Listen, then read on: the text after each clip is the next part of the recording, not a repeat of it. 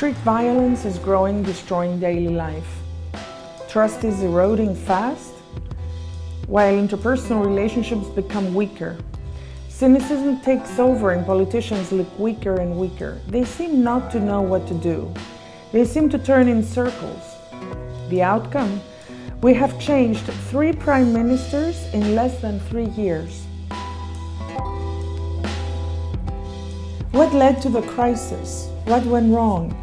Is it the series of deep and prolonged austerity measures? Or is it the fault of our lenders? What's the truth behind this situation?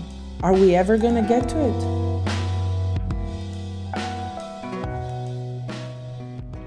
I'm Elena Panaritis, an institutional economist focusing in the rules of a market and the behavioral motives of a society.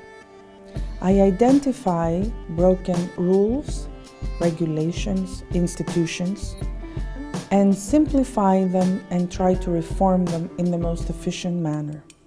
I promote changes that allow for a more prosperous economy and a more efficient society.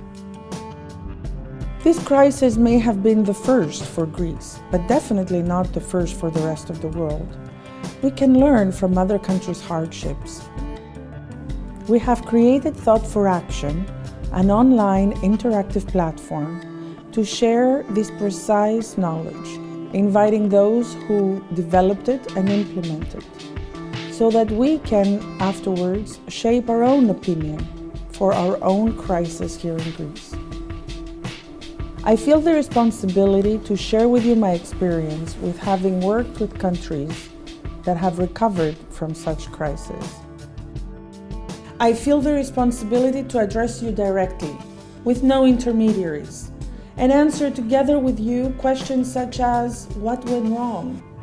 What are structural reforms? Why are they so important? How can we bring them about? Let's be honest, the naked truth is right here, in front of us. It's time for us to accept that simplicity is the shortest way to a solution. We invite you to participate in the dialogue of our lives.